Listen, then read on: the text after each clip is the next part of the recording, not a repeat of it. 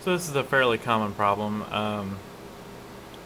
It's on Windows XP, and what happens is a portion of the registry gets corrupted, or the file gets moved, renamed, deleted, corruption on the hard drive, a virus. I mean, there's lots of different causes, but pretty much the fix is the same for all of them.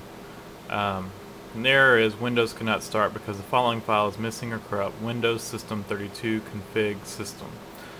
And you can see the rest of the error message. But the easiest way to fix this is make yourself a bartpe CD, so you can boot to CD and view your hard drive. If you can't do that, there's a couple other ones. I think Hirons.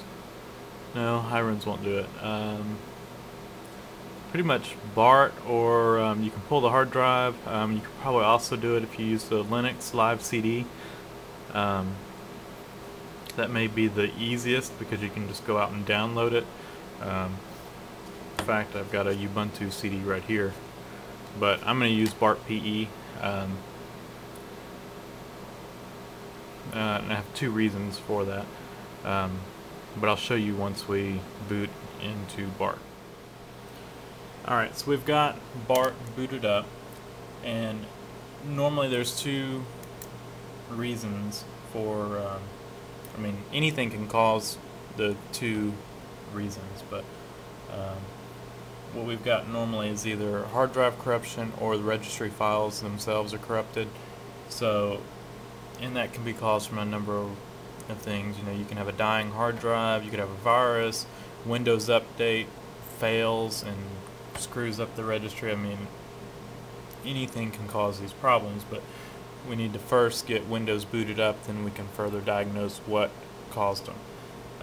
So the first thing I will do is we'll open up a command prompt, and we're going to run check disk. So if we do chkdsk /f C:, and that will run a check on the C drive. Now, when you boot BART up, you probably want to go ahead and open up Windows Explorer just to verify that it did connect the C drive. And this is the the C drive for this computer. So we'll run this command. It'll run check disk. I've already done this on this computer, and it'll run through, and when it gets done, then reboot and see if Windows will boot. If it won't, go back into bartpe, and then we'll go, this is step 2. So this probably means that the problem with this computer is corrupt registry files. So if system restore has been turned on, which it is by default, it stores its files in system volume information. Then there's this restore folder. The name may vary slightly, but it should have the word restore in it. And then you have these restore folders, and I just normally sort them by date, and I go get the recent one. If for some reason that doesn't work, then I'll go older, but you definitely don't want to go too old, because any software that you've installed, the registry information may not be there if it was the restore point was before you installed the software. So here's one from 12/24, which this machine has been down for a while, so we'll go ahead and select that one. And then there's a snapshot folder. Inside of that, we have these backups of the registry, and the ones we need are security, software, system, and default. We really don't have to copy all these other ones, so if we just take these 4, copy them, then we can go to Windows, System 32,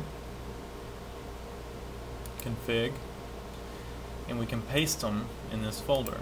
Now we have to rename them, but first we need to rename the old ones.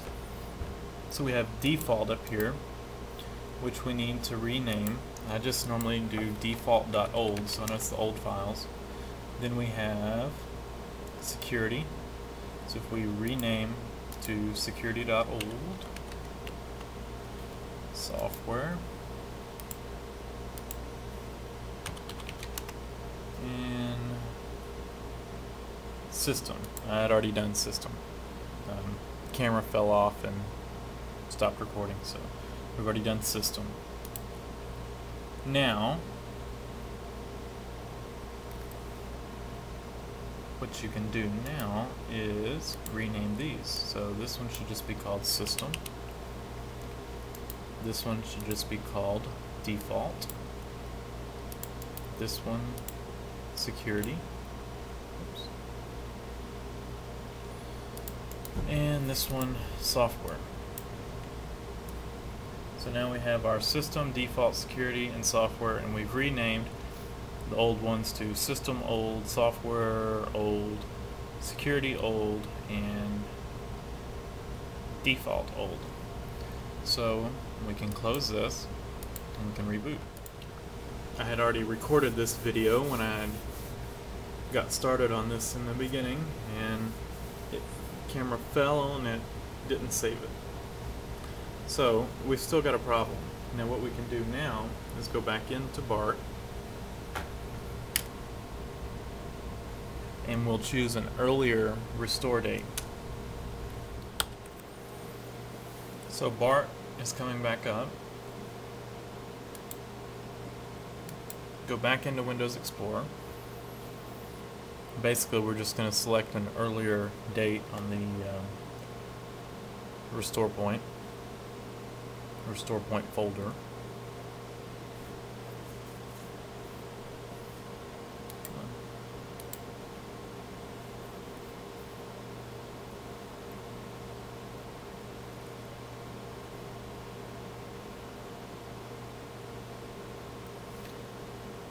So we go back to C drive,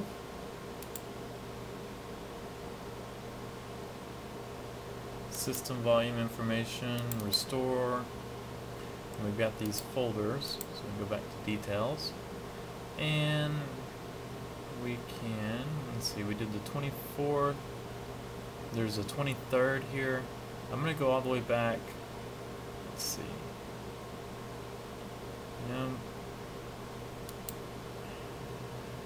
I guess I will select the 23rd. So then we go into snapshot folder, and we'll go by details, and we've got system, software.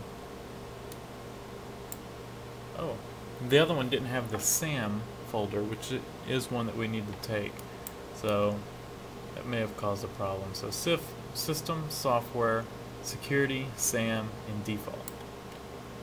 And we just take all those and we copy them. And we will go in here to Windows.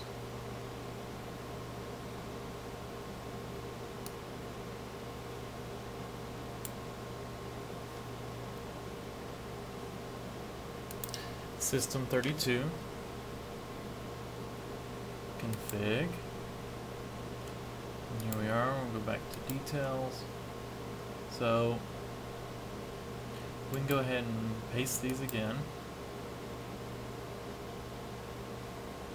and because these didn't work, we had system, let's see, we had default, so I'm going to delete default. Now if you're doing this the first time, you want to rename it, but the ones I'm deleting are from the previous restore point. Now SAM, we didn't do that one last time, so we'll do sam.old, so we'll rename that one. But security, see, I've already got a security.old, and if you look, the bytes were wrong. Security.old was 256 KB. Then the security one we moved over is 50 KB, so this probably wasn't a good restore point. So we'll delete security. Then we've got security.old, and where is, now software.old. They're close on the byte count, so that's good, but this one didn't work, so we'll delete software. and then we've got system, so we'll get rid of the system. So now we've got our next one. So we've got it all the files cleared out, so we can go ahead and rename these. Software, system, default, SAM, and security. So now we'll close out and we'll reboot again.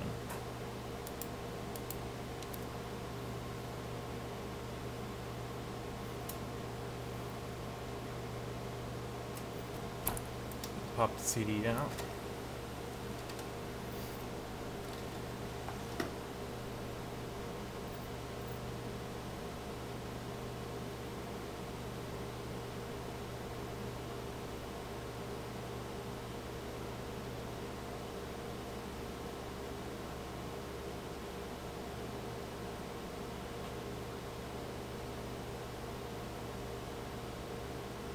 It's looking good. So the first restore point I selected must not have been a good restore point, or there was some problem with it, and it could have been a restore point after the whatever problem was caused in the registry happened. So now what I will go ahead and do, I will scan this computer for viruses. So if you had this problem, you can get your machine up, but you need to, sometimes it can be a Windows update or something that corrupts, but go ahead and if the check disk fixed the problem, you probably want to back up your data because your hard drive could be dying.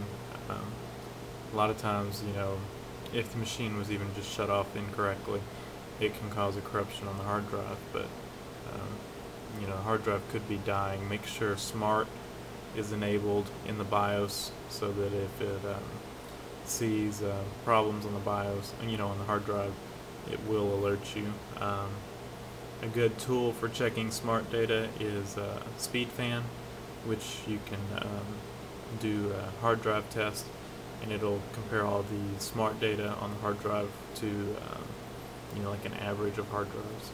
So anyway, if the registry repair fixed computer, probably want to go ahead and scan for viruses, Malwarebytes, Hitman Pro. Those are two good ones that you can run.